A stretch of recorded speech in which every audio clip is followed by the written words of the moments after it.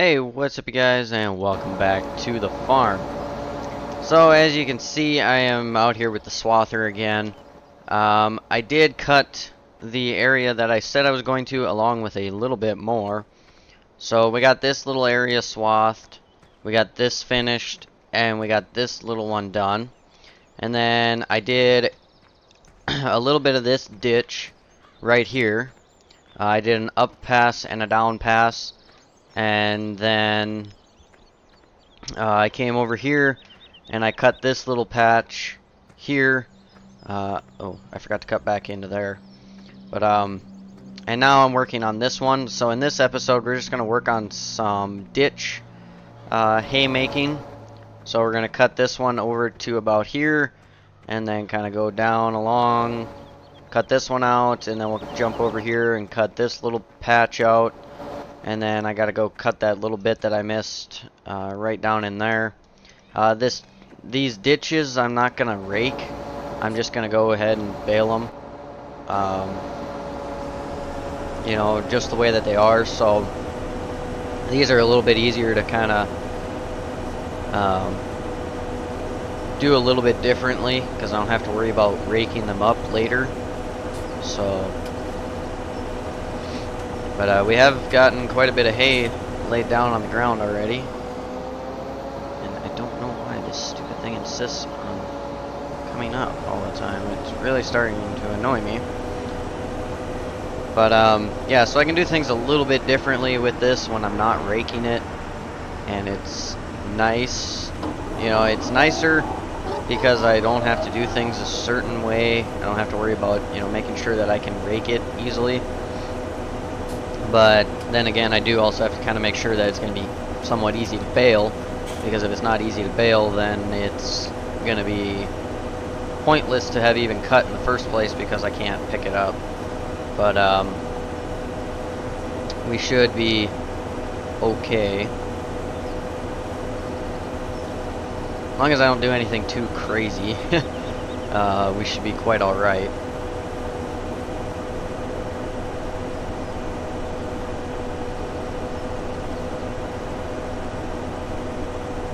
I haven't decided quite yet if we are going to need to plant a field of hay or if what we are cutting will be enough.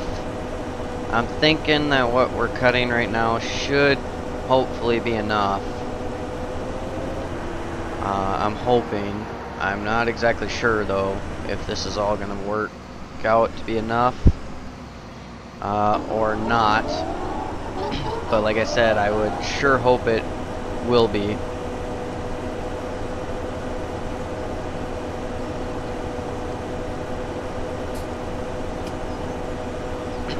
Now, like I said a couple of times now, I'm not exactly sure how many bales we are going to need to make it through the winter time. Or, well, I guess like the late, mid-fall, all the way through to next spring. I don't think it'll be a whole lot. Right now we're only at 16. So I'm thinking maybe by the time we finish baling all these ditches and all this other stuff that we're gonna cut here around the farm, I think we should be okay. I'm hoping so. Anyways, I would think so. But it's going to depend on how many bales we actually get. If we can get at least 50, I think we should be fine with 50. Maybe a little more, give or take. I don't know. Like I said, I'm not too sure how many we are going to need. I know that we'll need quite a few, but like if we were to make 100, that'd be 400,000 liters of grass that we would have, and I mean that's about twice as much silage as we have. So I think if we can make 50, we'd have, you know, then we'd have 200,000 liters of hay. So I think, you know, 50 bales of grass and 50 bales of straw maybe. Let's see, because if we look, So yeah, they take each of these things individually. They take straw individually for the bedding, and then they take the hay slash grass for feed, silage for feed, and then the TMR. So I mean, we will need a fair amount of everything, but when we, you know, if we're only gonna have 20 cows and our feed should last 6 days, or no, it's 3 days. You know, so we feed 3 times in a season, roughly.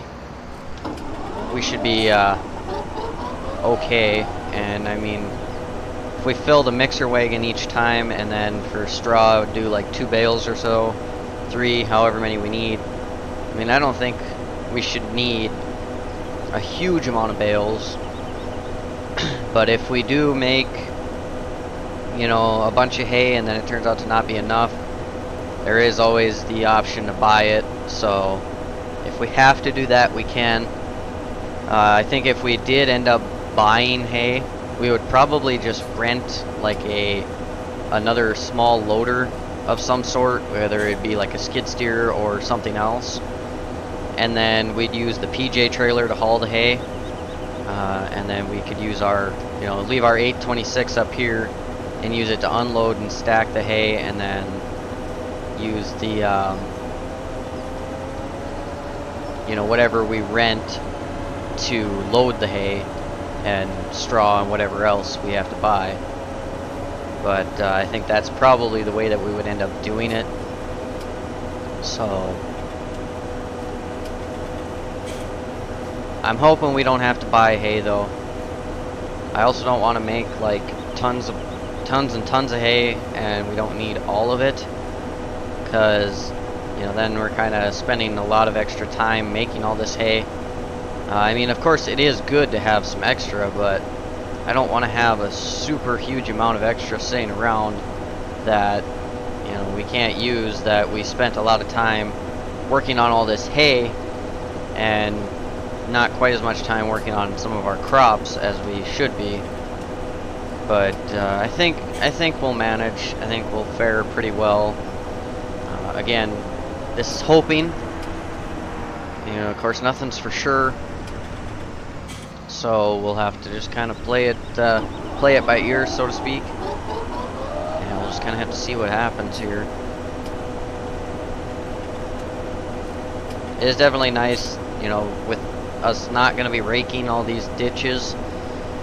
It is definitely nice with these trees because you don't have to worry about these trees at all. You know, worry about trying to rake around them or anything, which is going to be super duper helpful because they are usually a pain to try and get around. So if we don't have to worry about them, perfect.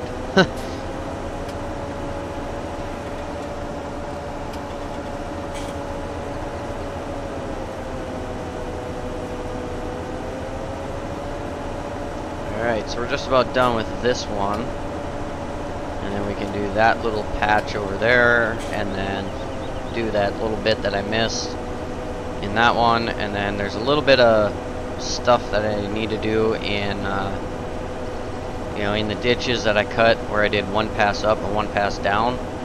There is a little bit that I need to pick up there that I had to go around, or like I just did one pass alongside the road, and so then there's some more stuff, you know, a couple more passes in that we can cut, but I just, you know, I couldn't do it in more than one pass, or in one pass. I had to do it in more than one pass. That's what I meant to say.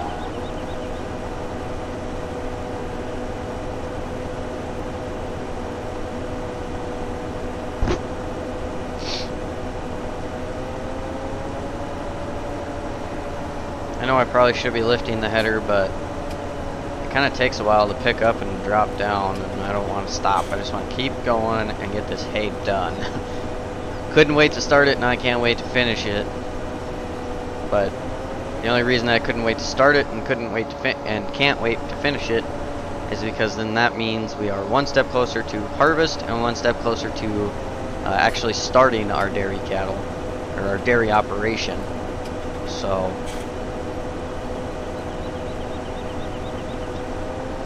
I guess we'll pick it up.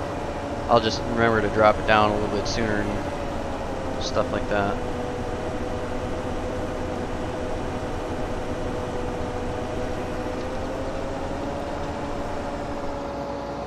So we are almost done, finally, with this patch. Anyways, not quite done with hay for the season, or for this first cutting, I guess I should say.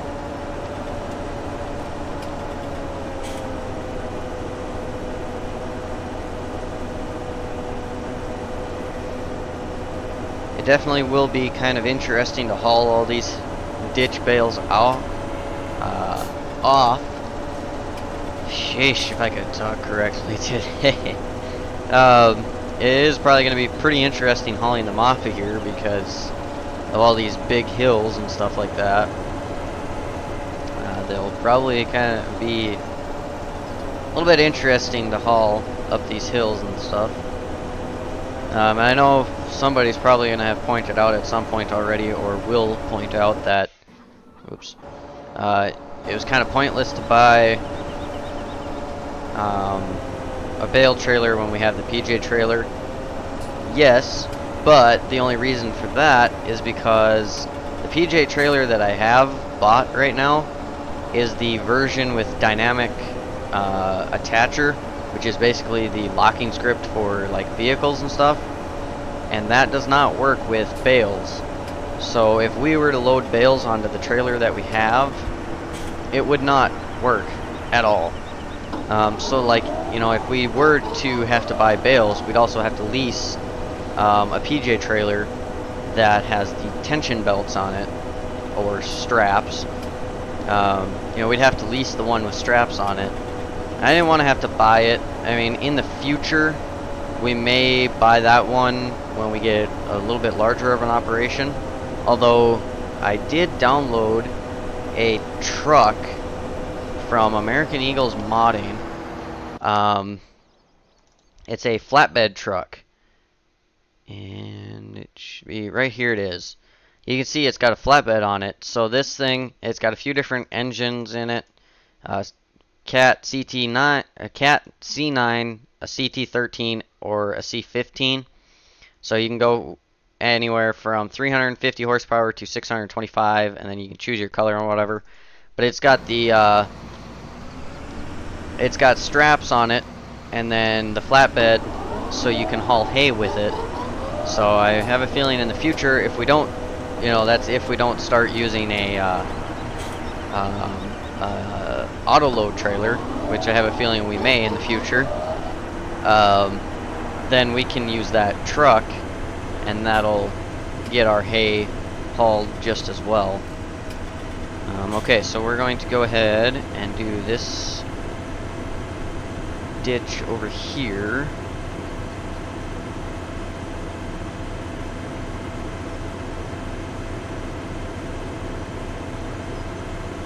Suppose we could turn our hazards and beacon on while we're cutting alongside the roads and stuff.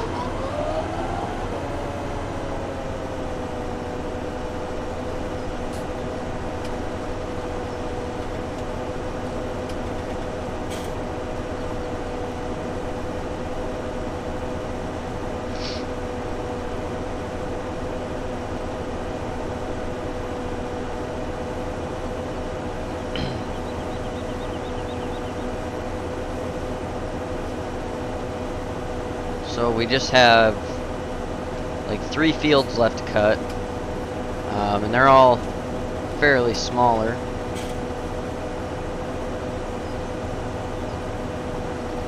So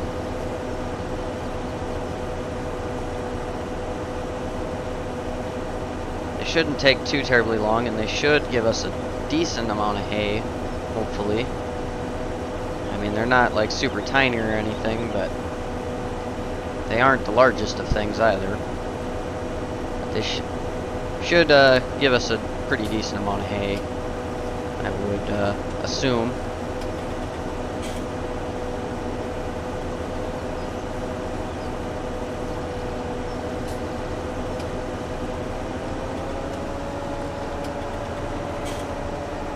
So I'm not going to cut any farther than this in terms of ditches. I think this is about the farthest that will go right here. Unless we absolutely need to cut more, and you know, like if we have to cut more hay now, like I mean, we could just wait until second cutting. But if we needed to cut more now, where like we're super close to the amount of hay that we need, but you know, I don't want to wait until we can do a second cut, then I'll probably just cut a little bit farther from home on these ditches. But so this one I'm going to cut just up here a little bit. I mean, there is plenty of stuff around fields and all that too that we can cut, so there's plenty of options, that's for sure. So we'll just cut up to here. I think that will be good.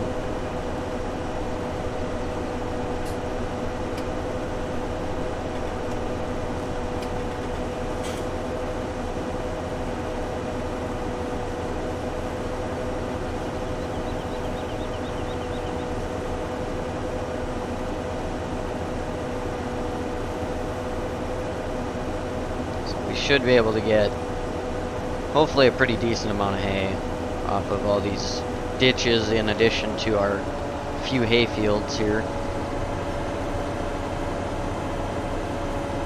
I really don't see why we wouldn't get, you know, a fair amount of hay. We have been so far getting quite a bit, so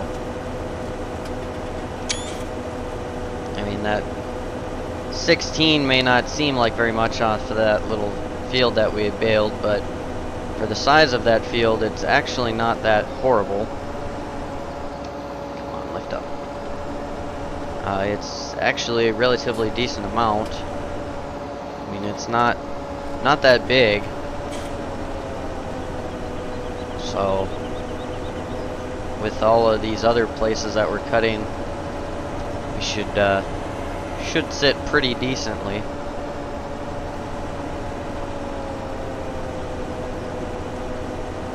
Alright, so we just got this little piece, and then we can work our way back.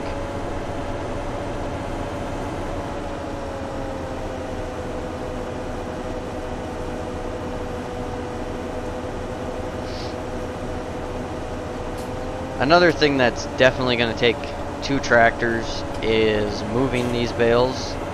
Otherwise, the only other option would be to keep unhooking and hooking the bale trailer onto the loader tractor, but I don't really want to do that. I would like to just hook it onto a tractor and leave it on there.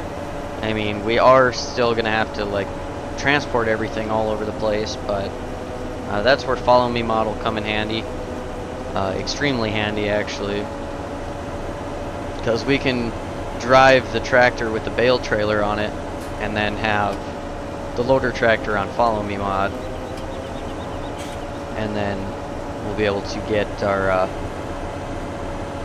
hay hauled that way, and it should work just fine. Alright, so actually I guess I didn't need to shut that off.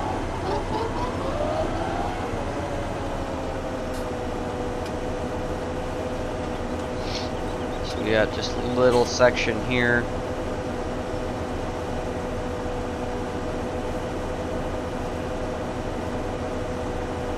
It would be kind of neat if you could actually cut these different grasses that are here. That'd be kind of nice.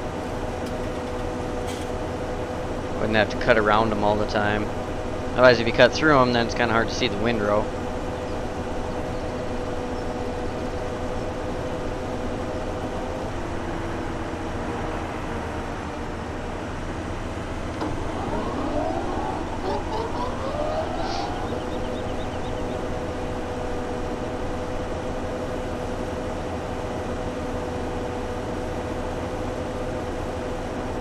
Shouldn't take too much longer. We got another 10 minutes left on the timer here, so that should give us enough time to finish up these ditches here. I think we'll probably have at least one more video of swathing,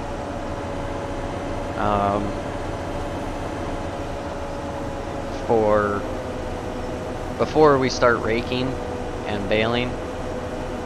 We'll rake all of the end rows on fields, you know, like anything that has to be baled before we can continue raking. We'll rake all that, and then we'll bale, you know, everything that we have to bale to continue raking, and then we'll bale all these ditches and stuff too, and then we'll continue on to everything else.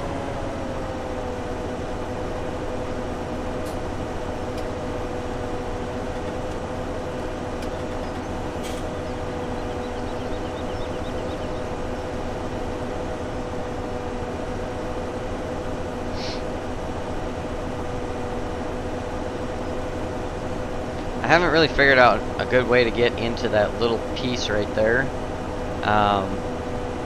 It is kind of surrounded by like the odd type of grass and stuff, so I don't know, I might just have to just drive right through it or something, I guess. So now we'll work on picking up the rest of the stuff in these ditches, and then we'll be ready to start on that little patch and then those two fields up there. I keep wanting to click my right mouse button to bring up course play so I can use the cursor to show you guys what I'm talking about, but I keep forgetting that I have it course play set to right control or left control delete right now for so that way I can use the right mouse button to open and close the door on this swather.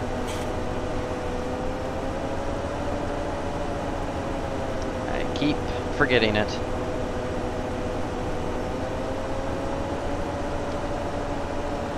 Okay, so now we'll pick up the last couple passes in this chunk.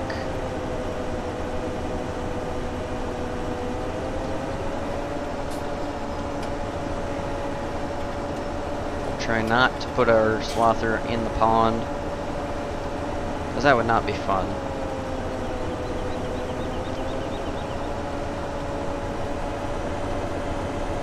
Okay, so I'm not sure if there's much of anything else this way that we can cut. No, there's not. So we'll just turn around. Ooh. I got a little deeper than I thought it was going to be.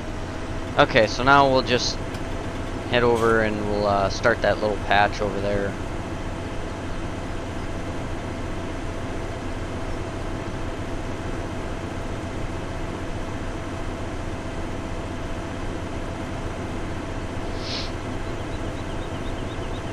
So I think when I bale these ditches, we'll head up on the left side of the road, you know, looking backwards, of course.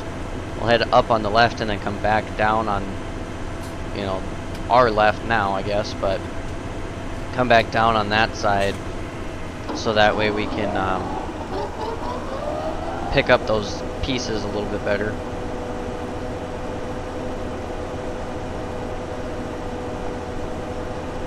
So I'll cut this to just up here. About there should do that. And yeah, we'll just have to kind of drive through this grass here and start cutting. Let's pick a place to drive through and cut. I'm not going to cut when I go through it. Whoa, I don't want to take out the sign. I'm not going to cut when I drive through this stuff, but I'll cut when I get on the other side of it, of course. So we're going to go start in this corner, I think.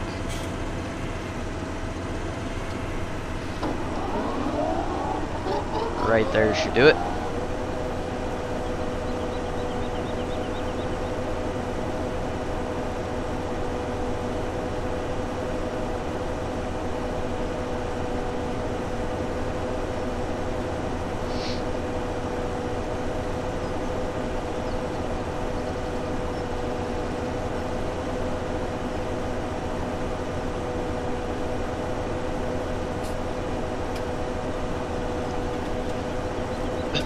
So we're just about done with our first cutting, at least in terms of swathing it, that is. just got those two littler fields left. I guess they're, compared to this little thing, they're ginormous, of course, but they're still fairly small. But they should, I think after we bale all of this, we should have enough hay for the winter. Or the rest of the year, I should say, I guess.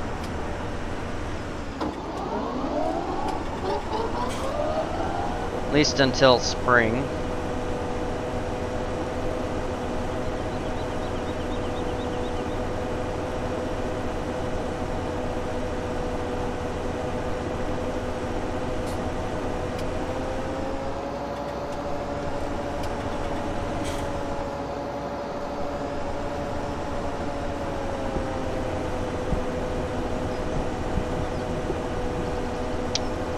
Still sitting pretty well for fuel in this thing, which is excellent. It doesn't really use a whole lot of fuel though. I think my, say, the liters an hour usage is, yeah, it's usually, it's most always under 10 when we're actually swathing. Of course, like turning around and stuff, it goes a little higher, but when we're actually swathing, it's pretty low, so that's a plus. We're saving a lot on fuel, at least for this thing anyways. We've got other stuff that just drinks it up.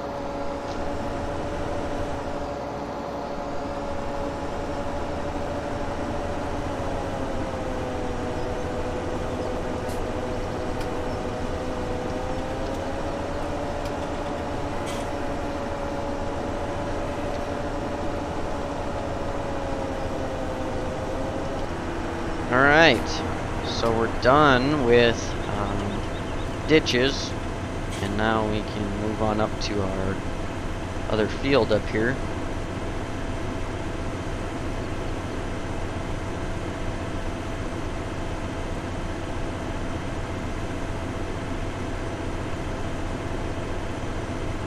Let's see, we got 220 on the timer here, so we'll just get this thing up to the field, and then I'll probably do this littler one here off camera, and then in the next video we can do that other one, and hopefully that'll be the end of our season's hay making.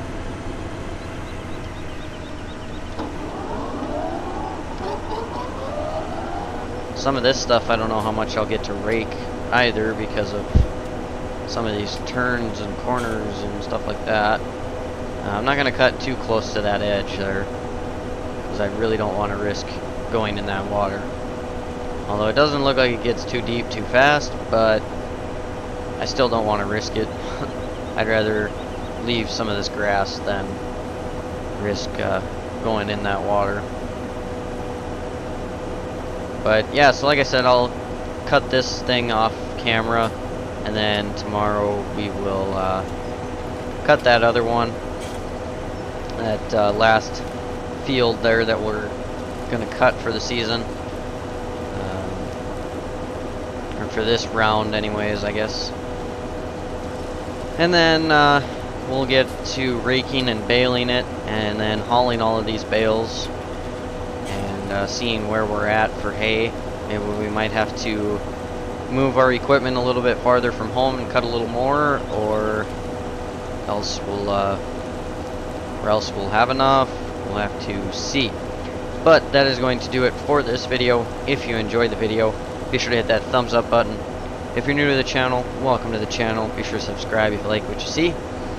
Be sure to turn on the post notifications to be notified every time I upload a new video.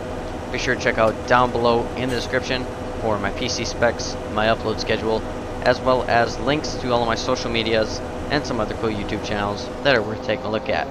Thanks for watching, you guys, and as always, we'll see you tomorrow.